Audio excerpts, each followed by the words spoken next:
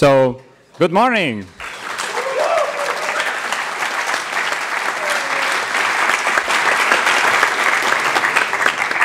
Are you ready? Because did you put your seatbelts on? Because you see there is basically the whole team is going to do a little section, so they're like ready and pumped, and you need to be ready too, because it's going to melt your brain. So let's go. In 2015, I went to a storytelling workshop in Rome, and I met Matthew Lunn, and he's a storytelling artist. He worked at Pixar for many years, and he was traveling the world talking about the art of story. And it was very inspiring for me to attend that event, and it kind of planted a little bit the seed of thinking, okay, in the future, maybe it would be great to work with someone that has such insight and passion for storytelling.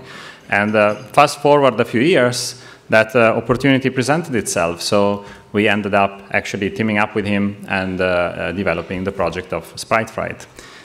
The goals of the Sprite Fright project were fairly simple. One was to push our craft and knowledge in storytelling. So we really wanted to do something that had some entertainment value, and at the same time to always push the development of Blender and in all the things that we do with Blender, but especially to focus on the pipeline and make sure that we can collaborate together more efficiently to try and raise the bar a little bit in the complexity of the production and still make sure that things don't crumble, and to share that.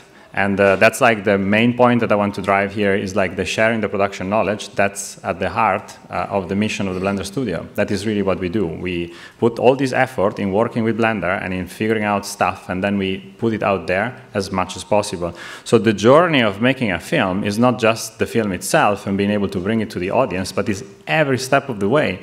And we try really our best to document it in many ways and to share as much as we can. This is, for example, on our blog. We publish articles, we publish interviews, we publish anything, really. And we have production logs. That's like one of my favorite features that we have on the Blender Studio website, where the artists are sharing on a regular basis, on a weekly basis, the work that they're doing. And for this project, we've been sharing all the edits of the film. You can enjoy 100+ versions of the film from the beginning until the end, including with a director's commentary, so that's pretty incredible. And of course, all the tools. I'm going to play a quick reel for the Sprite Fright, kind of making of how some things came together, and then I'm going to leave the stage to the rest of the team to talk about what they've been doing. Enjoy it.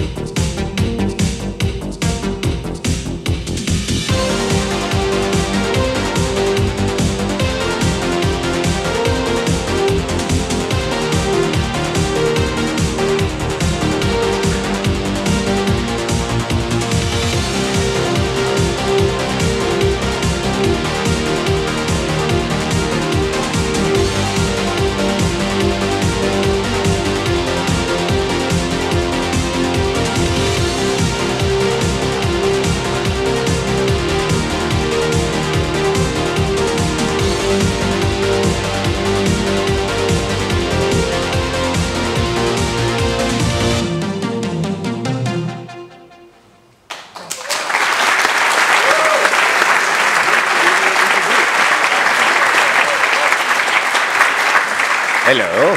Hello, hello, hello. I thought he was going to introduce me. So, my name is Hjalti Hjalmarsson. I was the co-director on this thing, but not only that, I did other things. You're wearing many hats, of course. But this was a little team that was doing some of the story stuff, but in different time zones. So Dirk and Matthew, they would do a lot of storyboard sessions together, and then in the morning when I woke up, there would be like this whole batch waiting for me with like script updates. So every morning was very fun, and then you go over it and you iterate, and then at the end of the day, after like a full work day, I had a 1 to 3 hour session with Matthew. We're going over everything, making sure everything's clear. I have this tendency to press Control S when I'm just working, just to save. Apparently Skype makes a snapshot every now and then, so I have like a list of random things that I snap. Anyway, his original pitch was this kind of Smurfs Gone Bad, and the kind of tone of it was Gremlins meets Shaun of the Dead. So it is horror, but it's not trying to be necessarily gory, but it's supposed to have this humorous kind of side to it. But the original story, I was looking at some of the original drawings. They were more gory, to be honest, and it's kind of interesting. So we had to kind of find that balance. But all of those drawings, somebody had to put them in an edit, so that was me putting on the editorial hat and start putting it all together. And putting some temp score, temp sound effects, all of that stuff. But not only that, I was butchering Dirk's drawings severely. So in order to accomplish whatever I needed, I was full on mangling it, drawing my own stuff, and doing whatever was needed. Now, once I had that animatic, we had this kind of spatial problem, because this is not going to be a 2D animation. This is going to be 3D, and then how do you start having a conversation spatially about everything? So I made my own little rig. Like usually you do a floor plan, you do drawings and whatnot. And Matthew started doing some of it, but it kept changing and it got a little bit confusing. So I figured, hey, let me just make something like this, and I'll just animate it. This is like 10 times the speed, so just so you got a gist of it. So this became kind of at least the foundation of where the camera could be, and we could try different things out and kind of spatially between the different sets where they should be. Anyway, I have very little time because I'm doing okay. And then as I'm doing the layout, kind of moving on from there, a lot of the stuff is still being designed. So sometimes there are whole sets that don't exist, but I know roughly from some drawings what they kind of maybe look like. So I just start doing random stuff. And sometimes a lot of times I'm just using primitives and just figuring stuff out. This is like actually a more advanced rig than what I was using earlier on. So you just have to kind of make do with what you have. And for example, oh, she rescues a bird. I'm like, great, where's the bird? Wow, we don't have the bird. So I'm just, okay, here's a cube, and flappy things, and you have a bird. And it conveys the story, so that's it. You don't need anything more. Yes, so in layout, this is just an example of what the layout process looks like. If you kind of take another camera and you look at it from the outside, you see there's like a lot of spatial cheating going on and that kind of stuff. But that's the fun of it. It's a four-dimensional puzzle, per se.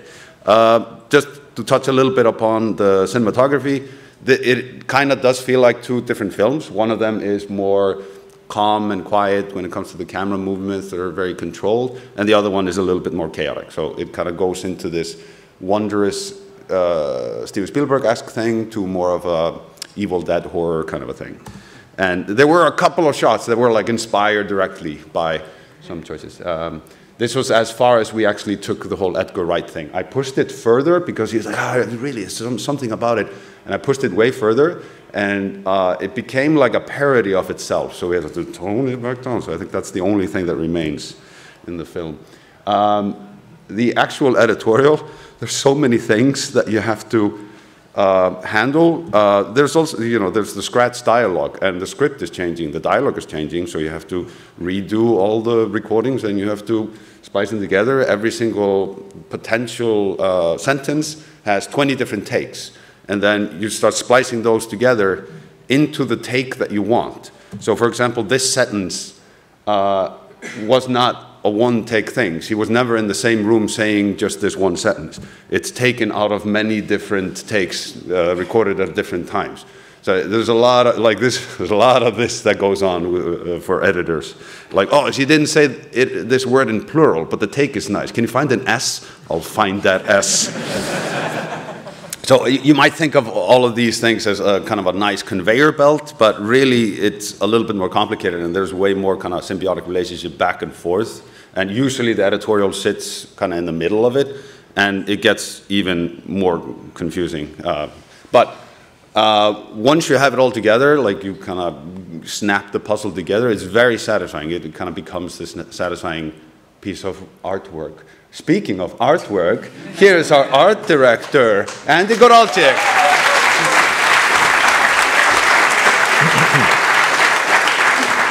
Okay.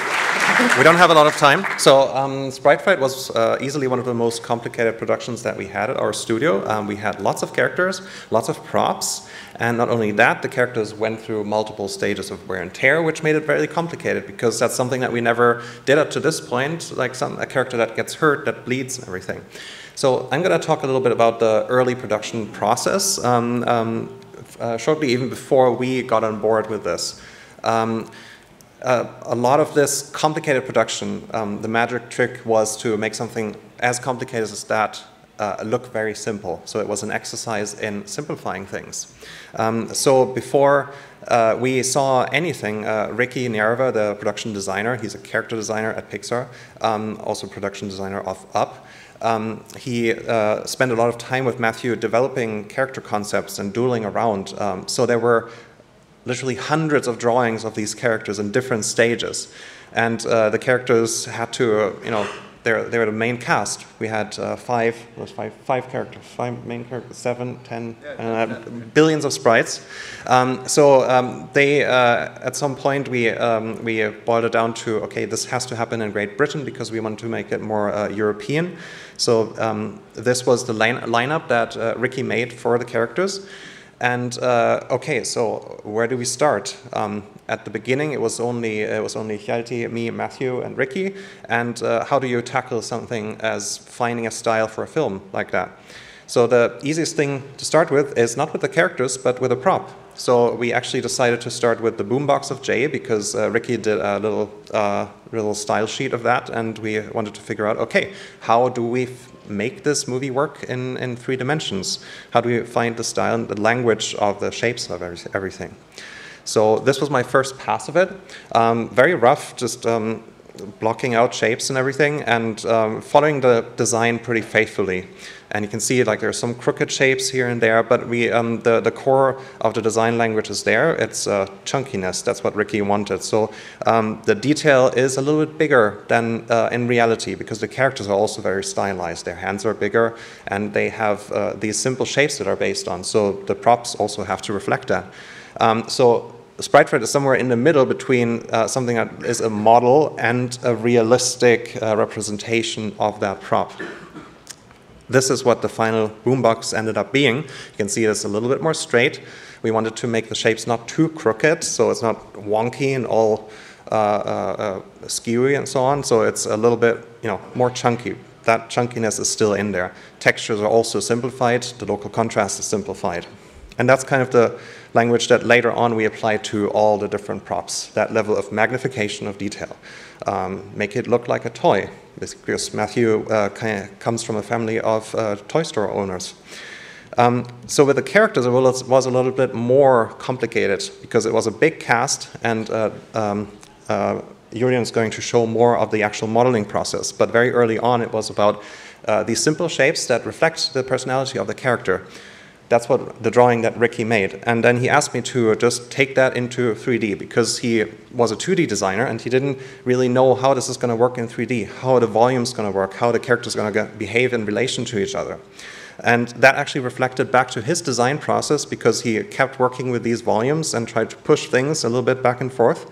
And this was the approved character sheet for a long time until we got on board and even iterated more. But Julian's going to show that.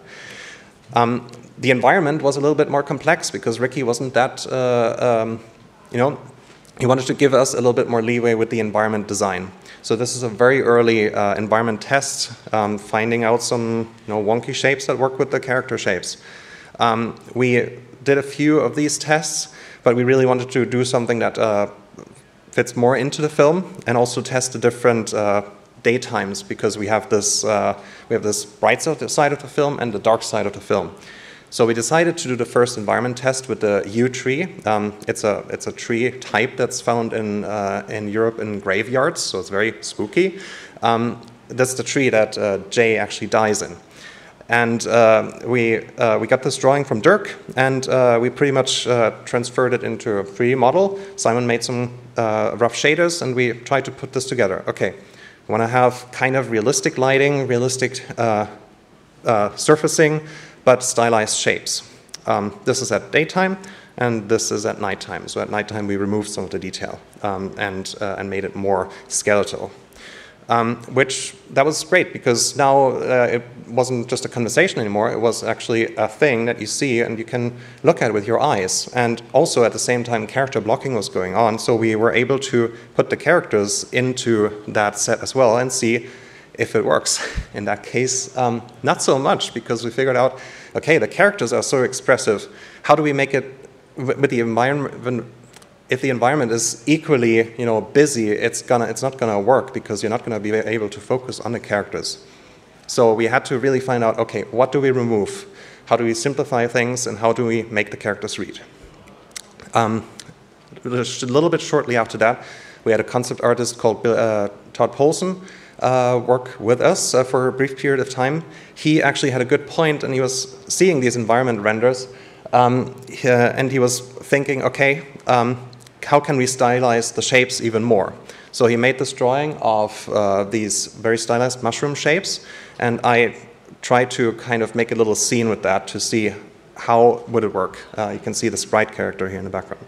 And so we have this little scene with grass and the Sprite in the background, okay, with some light and some cool shaders on top of it. Yeah, it looks a little bit too busy, because the grass is just very noisy. We're not focused on the sprites, really. So the thing was, okay, let's find a way how to remove a lot of that detail. So we use clovers instead of grass, and we use bigger patches of soil. And that's how that scene came to be. So this was like as a kind of testing ground to, have a conversation. How do we find those chunky shapes in the environment? How do we make the character read? How do we use light and color values to make the character be separated from the background? And how does the chunkification work with the character? Later on, that became kind of a test graphic, a banner graphic for the Blender Cloud. We polished it a little bit further, and this is how it ended up being. So next, it's going to be Julian, our character artist.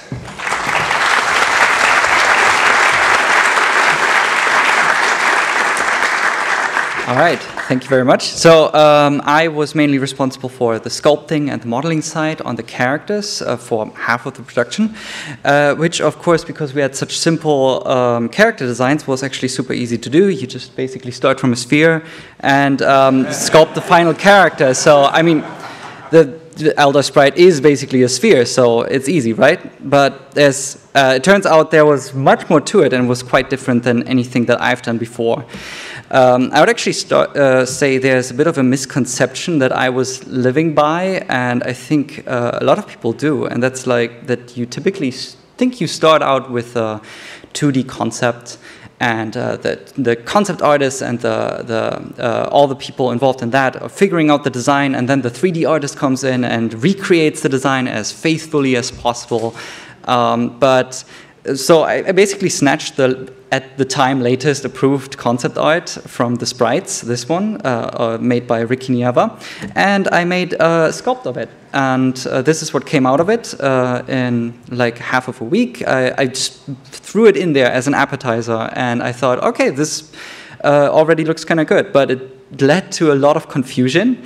It's not really what I was expecting. So, because the plan was actually to not take these drawings as wholly, but they're sort of the starting point, the conversation piece to find the core design principles for each character. And then we would go into 3D and have a whole collaborative process of actually figuring out how the characters are supposed to look like. So after all of that process, this is what came out of it, the final 3D characters.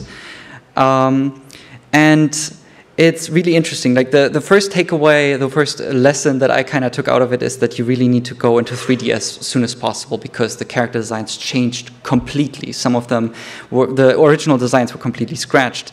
So you start to work more iteratively and then refine them as you go along. And even like the simplest lineup at the start helps a lot to give you a basis to start off.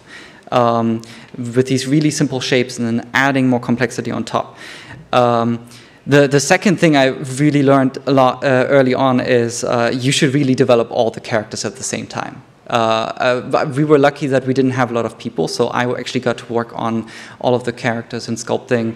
But I still tended to go ahead and work on one character first. And whenever we did that, whenever we rushed ahead and worked on, for example, Ellie over here in isolation, we noticed later on she doesn't fit at all with any of the other characters anymore. So we went back and readjusted the design, heavily changed it, and tried to progress all the characters evenly at the same time, so to keep the style consistent. This basically ended up in a similar issue as with the sprite in the beginning, where it just didn't fit what we ended up doing. Another important thing, though, is this sounds kind of strict, but you should really not be too strict with this workflow. Sometimes we just went out of our way to make a fully posed sculpt to just try something out with, for example, in this case, with the mouth shapes, how cartoony we can go. And this gives you a lot of ideas on how to get an appealing design, how far you want to take the style. But a lot of these sculpts were completely throwaway. Like some of them were never used. But that doesn't mean you're wasting time. Actually taking a bit of time to make these experimentations, to make actual expression and post tests, tells you so much that you will save a lot of time in the long run on trying to fix issues that you didn't foresee. For the characters, we actually went a lot with a design principle that Ricky called simplexity. In a nutshell, it's like sort of starting with a simple design, like with Elder Sprite over here with just a sphere and a hat on top of it. And then when you start to add more detail on top, you try to not disrupt or distract from that original design language. So we tried to go for that, but it's really important to remember that doesn't mean you should go for simple shapes. It doesn't mean that the 3D model needs to be simple. It just needs to look simple. There are so many invisible compromises that are like when you see the characters, it's just like it's a sphere, like it's just simple bucket shapes, but there are many breaks and changes in the shape in 3 dimensions to make the character as appealing as possible from all angles. And appeal really needs to be the deciding factor in this. So as we went along, we started testing the character sculpts even more, making like temporary retopologies and sculpting on top of it, trying out all kinds of expressions and pose tests, making entire sheets. These were mostly based on the actual storyboards of the movie or any sort of expression or moment from the movie that we needed to see if it works with the style that we have, if it's appealing. So we collected all of this information of what we're aiming for and created a style guide.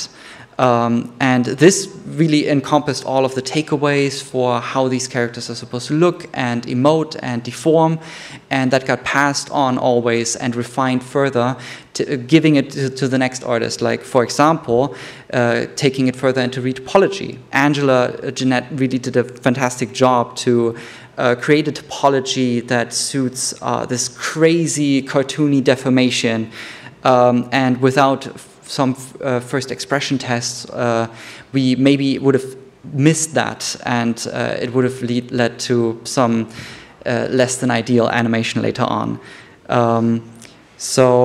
But that's basically my part of it. I'm going to hand it over to Vivian.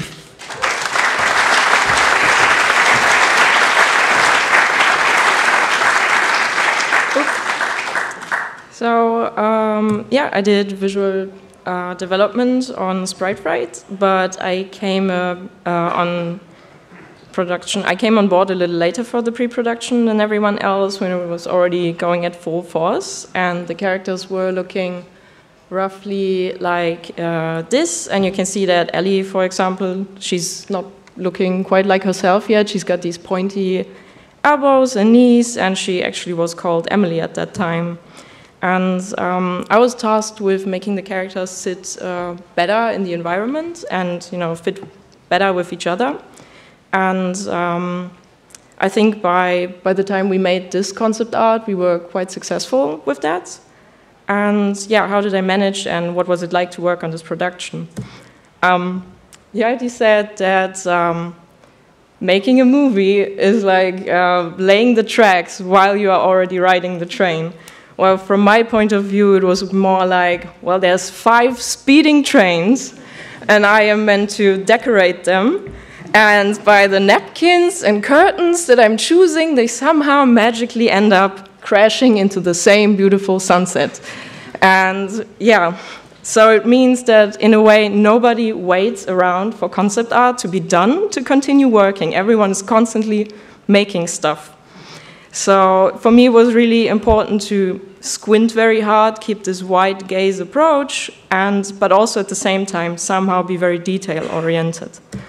So what really helped was that we already, by the point I joined, had this emerging gold standard. I think Rex and Phil were always working. Everyone always had the hots for Rex and Phil, and we kind of could, just look at those and kind of derive from them, what does a tree look like, what does a bird look like. And yeah, that's something your local concept artist can probably do for you. And I tried to, with every bigger concept painting, inform as many departments as possible at the same time, so we got something to talk about and nitpick. And this one, for example, as you saw, it was recreated in 3D, and I think it overshot the style by a little bit, but it gave us a lot of information.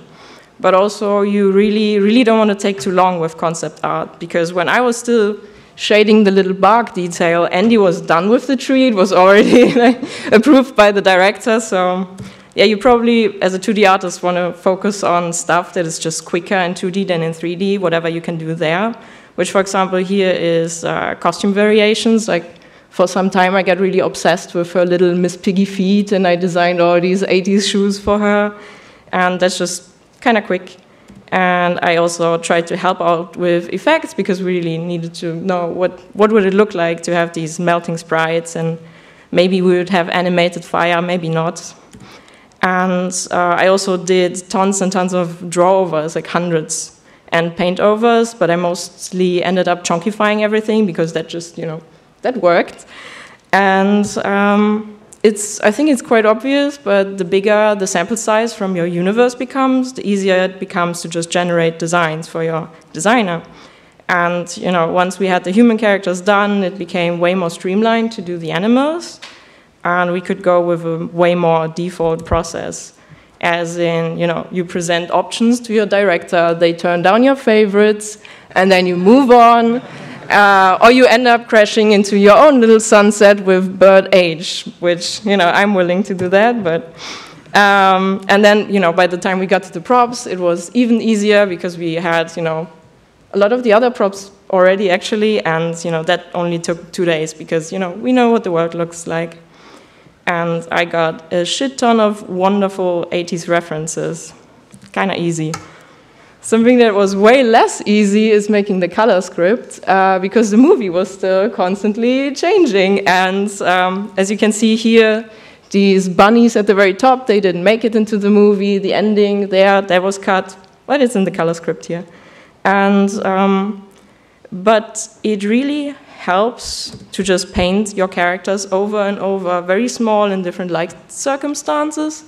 Kind of helps you to boil down the color identity of your movie. And I think this is almost the Lego test, where you check which kind of colors are really relevant for your character, and you try to remove a lot of the other stuff that is just busy.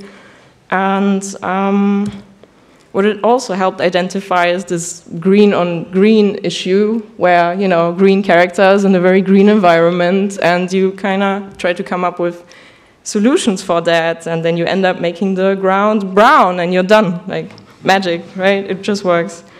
And yeah, that's when you hopefully ended up voicing all your concerns, all your ideas, and you end up with something like this as a concept artist. And then you can just watch from the sidelines as the movie gets done, right?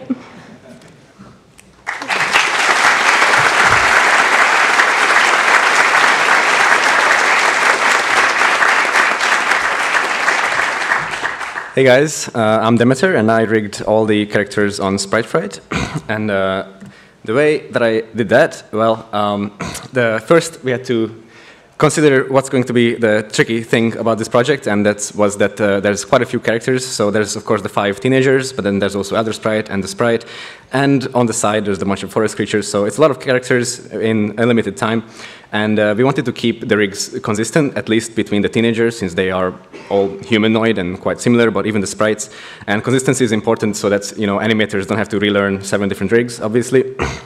So the solution that we came up with kind of before this project, but mostly for this project, was procedural rigs, which of course many studios use at this point, and it's kind of the standard. But for the Blender studio, this was relatively new at the time. And so the workflow for what I call procedural rigging, in the future, hopefully one day, maybe soon, it's going to be a node-based thing. But for now, this is just a Python add-on. So many of you might be familiar, well, those of you who are familiar with rigging might be familiar with Rigify. And we basically used Rigify, but extended it with our own features. And that set of features was, in the end, called CloudRig. And so the way this works is you create something called a meta rig, which is just a simple skeleton that kind of defines the character's proportions. Like where are their elbows and where's their spine, which is pretty simple. And then additionally, on top of that, the meta rig also contains information about, it's like parameters and values about what kind of control rig should be generated based on that meta rig. So, and the actual behavior of that is implemented in Python, and then you just click generate rig, and you get yourself a control rig, as you can see. And so the tricky part is just implementing the code is one thing, and then getting the right parameters that your animators need on the meta rig, and then you just generate the rig, and that's it. And then an important tech that we used for the facial deformations of the characters was the shrink wrap modifier, which basically just snaps one surface to another. And so what I'm not showing here is there's a hidden helper mesh for Rex in this case, but also for every other character. And that helper mesh is only being deformed by the head bone and the jaw and nothing else, so it's not being deformed by the mouth. Instead, the actual mouth of the character is, of course, being deformed, as you can see. And then after that, that gets snapped onto that helper mesh. And this helps preserve the silhouette and keep it clean, even though the bones and the weighting and the deformations might not initially be perfect. And so, besides that, let's talk a bit about the forest creatures, because I think they're kind of fun. So this is Mr. Snail, my favorite character in the movie. And his rigging was actually quite simple. We just used the lattice for the cheek puff, which I can highly recommend. Oh man, an Apple ID, do not allow. Go away. Oh boy, I don't know if you guys saw that, maybe not.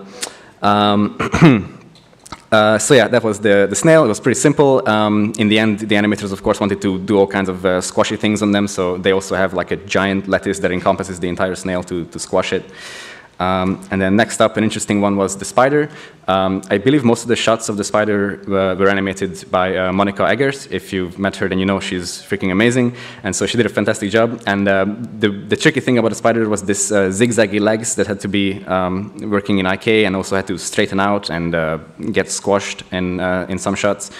It was amazing to have a procedural rigging workflow for the spider because it had 8 legs, and those legs were a bit tricky, and they did need quite a bit of iteration to get right. And so I was very happy that I didn't have to do that iteration 8 times over every single time that we would make a change.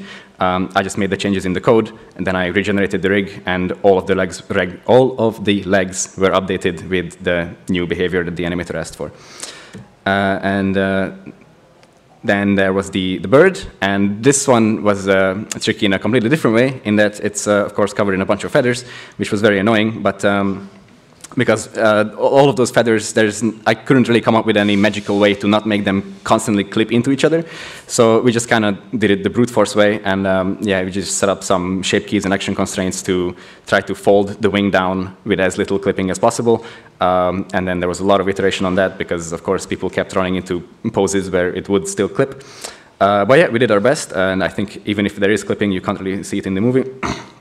And I also made a special rig type just for each individual feather so that they can be controlled in a nice way. Yeah. And okay, and then finally, the final interesting thing that we kind of started doing in Sprite Fright was rigged hair particles. It was always possible to sort of rig hair in Blender, but the way you would have to do that, well, the only way that you could do it before, as far as we knew, was that the entire hair strand would just follow the surface that it's growing out of, which is not great for long hair. So Sergey ended up hacking us a quick Blender patch and some Python scripts that allowed us to create a sort of binding mesh for the hair. And then we could deform that binding mesh, and the particles would follow it. And so that's what we used for all the characters to deform their particle hairs. And that is it for me. And next up is my third favorite animator, Rick Cooper.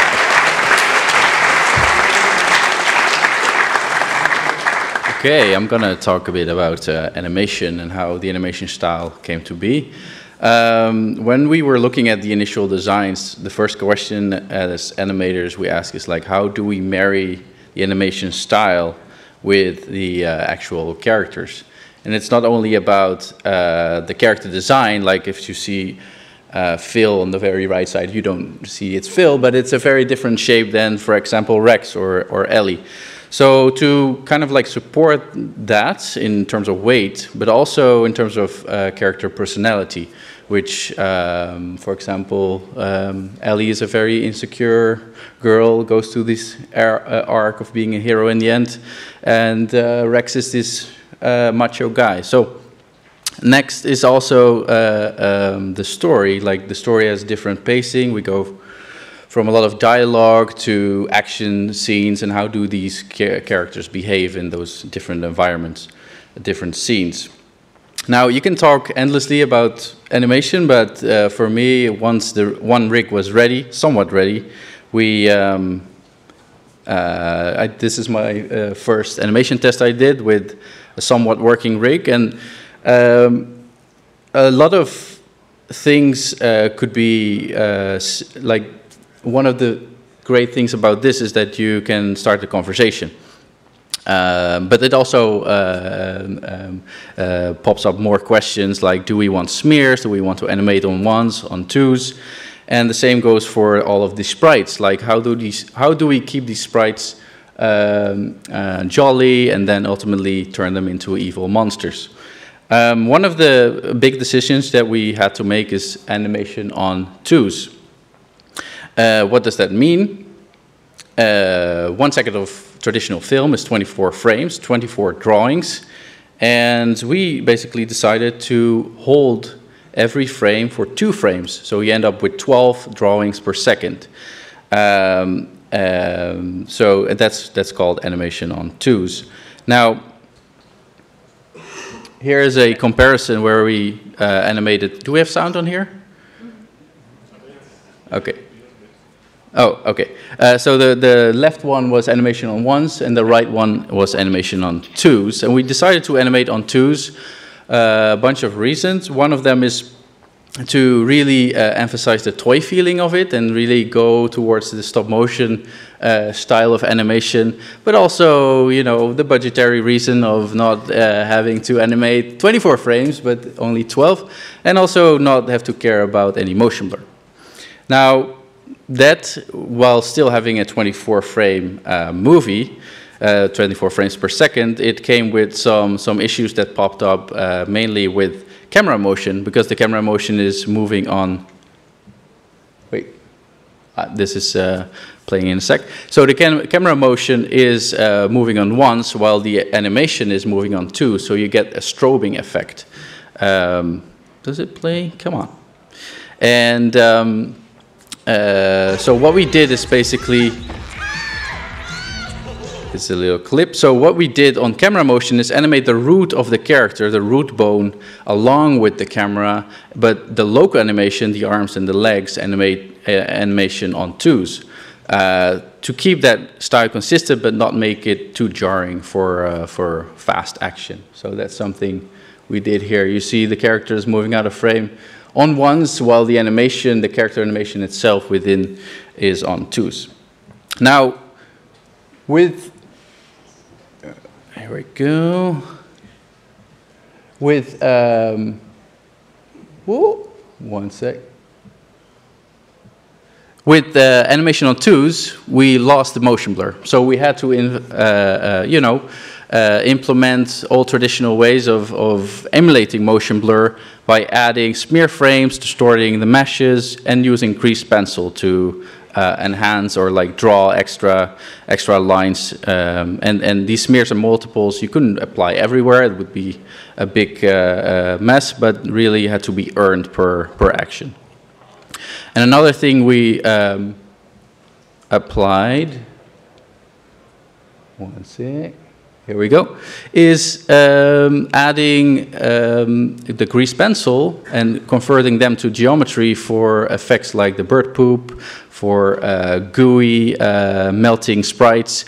And that was a great way to have full control over the simulation, so to speak, but also a quick way to iterate over shots. Over the effects. So it was for the director, you don't have to wait for endless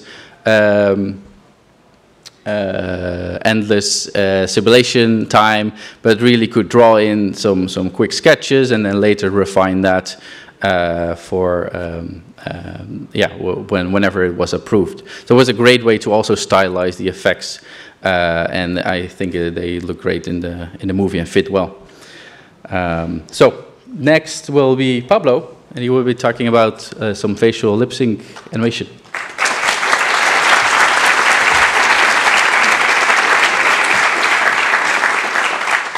Hello, I'm Pablo. Basically, I'm going to continue a bit with what Rick was saying about how we decide to stylize everything, but this time on the facial.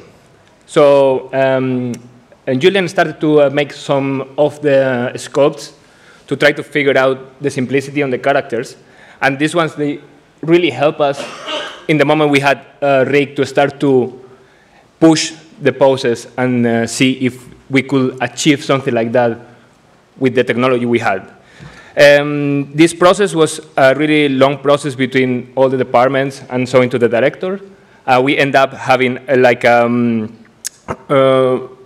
like a group of expressions that we wanted to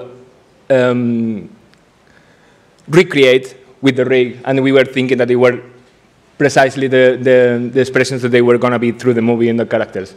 So we have this already animated, so it was really, really helpful to have the sculpts and see if we could recreate them with the rig in motion, and they were going to be holding up or not.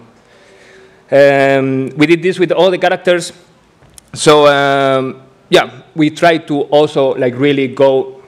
It's not playing, no. Playing? Yes. So we tried to push all the characters and really aim for the simplicity and aiming for the mouth almost being like 2D mouth. So that was how we really push everything, and really like even like making them working for the view, for the camera view, but in the moment you were turning the character, it was exploding. So it was like really like, yeah, just working for that frame in that camera moment. So I'm gonna also all these poses later, we didn't have to recreate them all the time. So we did use the pose library. It was really helpful to keep consistency during all the production and with all the animators we had. So yeah, all these expressions, they were great. And it was pre-production work that we really used through all the production. I'm gonna guide you a bit through my lip sync process and how I do it. Not the best, but let's see. I'm gonna play the clip first.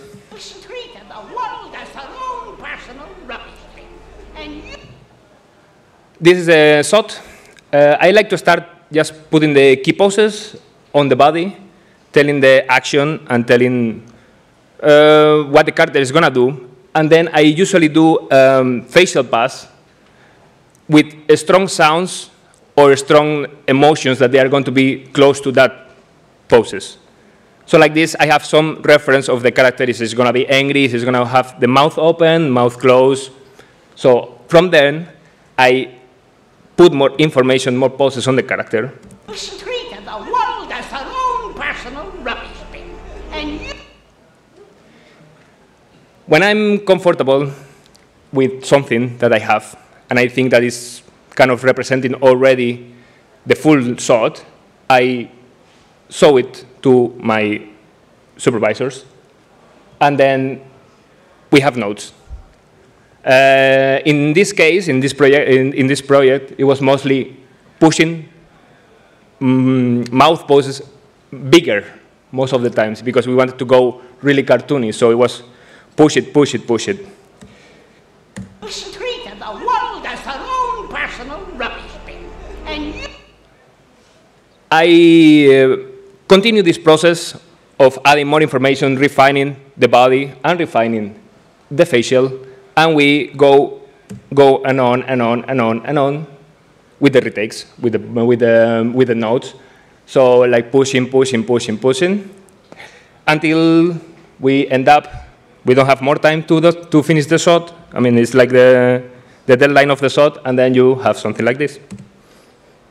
Doesn't have any sound, but yeah, this is the last. Already, everything polished, has mustache. Well, everything is animated, so that's what it end up being on the movie. That's my part.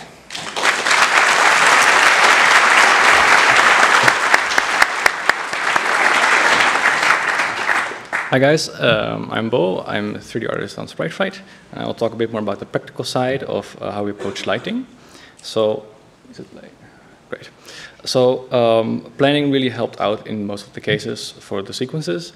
For instance, when the students here set camp, and you would create an initial lighting pass of the establishing shot, and the plan is to copy and paste and refine it, this particular shot to the other ones. So well, this creates a better workflow basically, and the values are mostly consistent.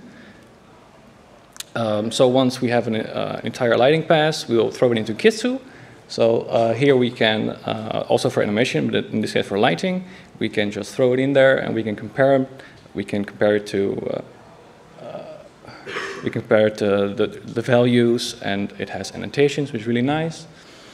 This way, we mostly iterated on the lighting. So, but before we can start lighting, we have to, of course, build it. So, quickly go into how this is done.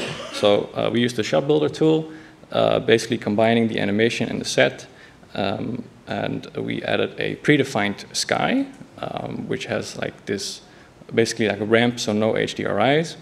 And this way we created a consistent like global illumination, well, it's not real global illumination, but yeah, color.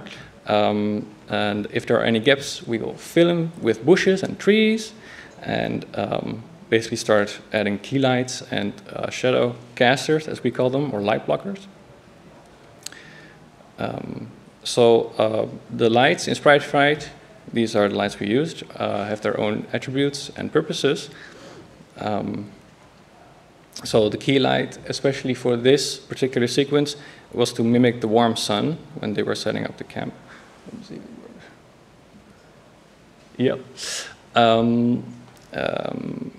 Yeah, and then the rim lights, we placed them behind the characters to separate them from the background. The fill lights we placed above the characters, usually to create more dimensionality, to also fake a bit of the global illumination on them as well. And to soften the characters' faces, we would add soft fill lights on the dark side of the characters' faces to basically create better appeal.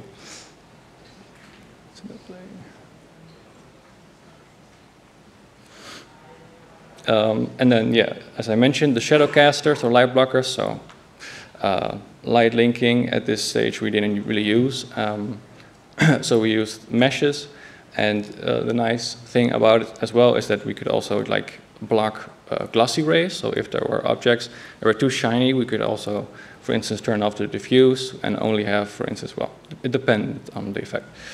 So we have more control over the final image. Finally, we add atmospheric effects. Basically an emission shader with a 2D texture that emits lights to fake light shafts, basically. So for me, this really created a really nice structured way to work from. So trying to maintain within the style and the vision of the movie, and using these guidelines, the way we use the lights, how we place them, the predefined presets and stuff like that really helped. This is another thing. It's just a context sheet. I used it a couple of times to compare the values in a sequence. So we could say, okay, well, this shot needs a bit more key light, for instance, created by Paul. It's over there. So anyway, besides maintaining consistency, it's not always the goal to have that. Sometimes you really want to do more cinematic-based lighting, where you can break the consistency and the continuity to improve.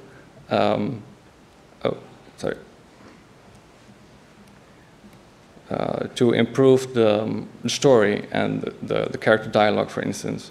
So if you take a look here at these shots, especially near Elder Sprite, we see a shadow there and a somewhat different lighting direction when compared to this one. Now you don't really necessarily notice it when you watch it, but because you want to focus on the story, it really emphasizes it. So yeah, this way, it really depends on the scene and what you value. Yeah, talking about values, the master of values, Simon, that's it.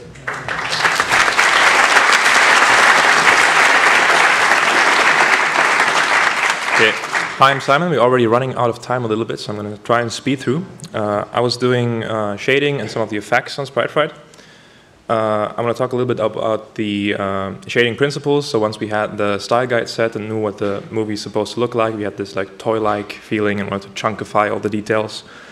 We did a style guide for the shading principles. So one of those aspects is that we wanted to have the surfaces have really large, enlarged in patterns, so they're larger than life to make it a little bit more like small scale and toy-like. Another thing was chunky details, to also not distract with a lot of small noisy detail. And then keep the specularity overall pretty low for the appeal also. And alongside that also make the metal values quite rough overall. And then also keep the bump detail quite low in profile. And within the surfaces have a relatively low contrast. So we have these strong and clearly defined colors that we don't deviate too much from within a surface. And then also what Vivian was working on, defining the palette in a way that is clear and we don't deviate from that too much. And then for the character shading specifically, something that we wanted to focus on is not make it too realistic in the sense of actually skin, but still make it flashy and alive. So it's very stylized. We didn't want to have any bump, but have like a slight marbling effect just to make it a little bit more appealing, and a subtle SSS to make the characters come alive, but not too realistic in the sense of actually creating skin. And in terms of colors for the characters specifically, we had these two different moods, in the daytime and in the nighttime. And to be sure that we can hit the right style in terms of colors also, we actually baked a different color palette into the shaders themselves, where you could switch between a night version and a day version, and depending on that switch, they would use different colors in the shaders directly. So we didn't have to rely on the color grading afterwards to make that mood hit, but we could also just do it in the beginning of the pipeline. An important aspect of the shading, especially for the story, was the character arc that the main character was going through, in terms of the distression, where she's clean in the beginning and then, yeah, bruised and everything in the end. And that was really important on the story level for the main character, but also for all the other characters. It was pretty important to marry them into the environment and make sure that they work together with the world and the story. And for that, the process was that Vivian was making drawovers for all the characters, and I tried to implement all of those different details into the shaders directly. And yeah, there were lots of smaller things we did here and there, scratches, running mascara, dirt, and ripped clothing. And for the main character, that was a little bit more tricky because it needed to be several different stages throughout the movie to make sure that every single stage, every interaction with the environment is reflected in the discretion of the character. And for that, we built it into the shaders as well, with a bunch of parameters where we could actually change the sliders around for every single shot to make sure it's all consistent and, yeah, hits the right frames. Then a little bit about the props and the shading in general. So there were a lot of props to be shaded, so I like to also, in general, rely on a more procedural workflow. I create a bunch of base shaders that I can just copy around then, and then very easily paint in a bunch of masks. And also for the detail and the patterns, also rely on a procedural workflow where you can get quick iterations, make changes here and there at every point in time of the process, basically. That was really helpful. And also combining that with effects that we would use something like geometry nodes for, which was Sprite Fright was the first project where we had the opportunity to use geometry nodes, and we did that a lot in the environment, and then also the shaders could be informed by, for example, here, the moss that we're scattering around. And speaking about geometry nodes, they're all over the place in the environment, so all the leaves scattering, the grass, the moss, some of the clouds, it's all using geometry nodes, which at the time it was a very different system, so it was a little bit tricky here and there, but it was really, really useful. And other than that, about the environment, it was mostly just about making sure that it works with the characters, that the characters fit into the world, but doesn't overwhelm everything, and makes sure that the characters can really shine. And then a little bit about the effects. So for Sprite Fright, we were using various different methods for the effects. One thing was simulation. That was what Andy was in charge of, pretty much. We had a bunch of simulation here and there, and then another thing would be animated props, where we just have a rig on a prop, and then the animators would take care of actually making sure that it looks like a nice effect. Another thing that's something that Rick also mentioned, we would actually frame by frame animate some things like with grease pencil, the splashes from the sprites, for example, and then turn that into a mesh that we can then render with the lighting of the scene. And then lastly, I think, the geometry nodes effects. So I tried to, wherever I could, actually incorporate geometry nodes for, like, for example, to create a prop where you had the hairspray effects with a bunch of sliders, and then paste them into the shots and really easily adjust them without having to actually manually do anything on top of that. And then a lot of the melting effects, and like also, for example, the snails scattered around on the body of Rex. I want to talk a little bit about the melting effects in more detail. So here's how it looks in the actual file. So it's all a system in a single effects file that we then link into the lighting file. And there's various different things going on. To figure out how that's supposed to look, also Vivian made a drawing to figure out the different aspects of it, to still also make it appealing. And then we just looked at the different elements. So it was supposed to expand from the salt, then carve into the material, droop down, have an actual change in the color of the material to be very visible, create some bubbles, and a little bit of smoke. And then I tried to incorporate all these individual things into the geometry node system. And here are the different layers of how that looks like. This is the base animation that I got from the animators. And then these are the different elements that I layered on top with an iterative process. And that's the final render. And that is it. And I think that was the last.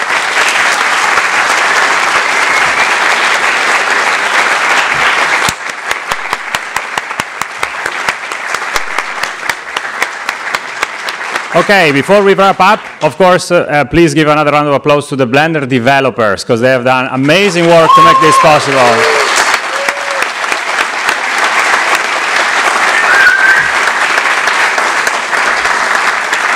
Okay, thank you for coming.